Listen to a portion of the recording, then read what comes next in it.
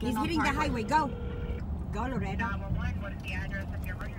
A mother on a mission. You're looking at cell phone video of a woman and her colleagues chasing down two men on North Memorial Parkway who had just stolen her daughter's iPhones and wallet out her car. They left both cell phones plus wallet on the front seat of the car. Loretta Largo's daughters called her saying thieves had gotten away with her belongings and to track them using an app. Once Largo saw the iPhones headed down Governor's Drive, she jumped into action with her colleagues in tow. So without thinking, I said, someone stole Amber and Charity's phones. I'm going after them.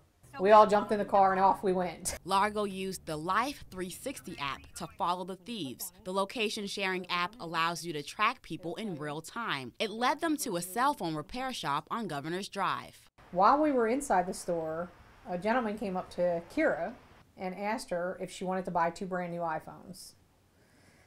And Kira's response was, "Hey, you shouldn't have them. They're my broker's phones." The suspects took off again, but Largo was still in hot pursuit. I was going for the license.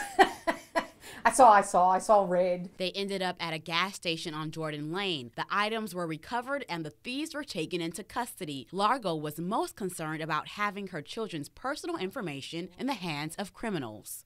I would have gladly given up the phones. I just didn't want to give up my child's safety, so, you know. Sometimes a mama bear's got to do what a mama bear's got to do.